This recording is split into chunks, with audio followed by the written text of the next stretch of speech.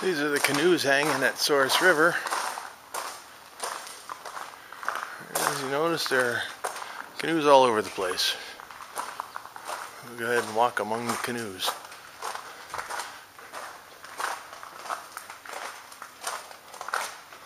There's more canoes in the back.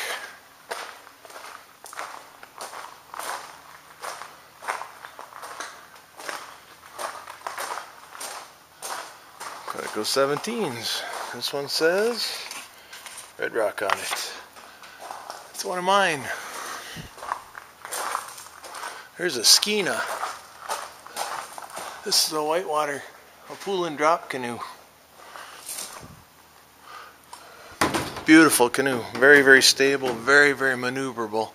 It turns really hard, requires more skill to paddle though because it doesn't track as straight. It's made for turning quickly. But it also handles flat water. Very nice canoe.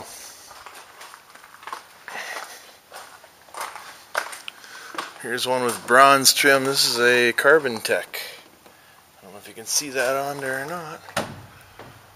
That's a big canoe. Atikokan 17. Bronze trim. Beautiful canoes.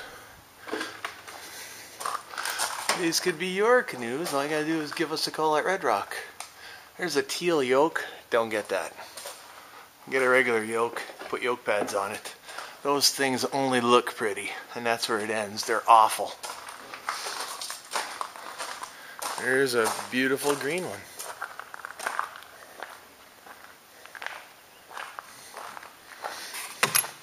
And I know where these yoke pads came from. Alright. So that's it. Whole pile of canoes.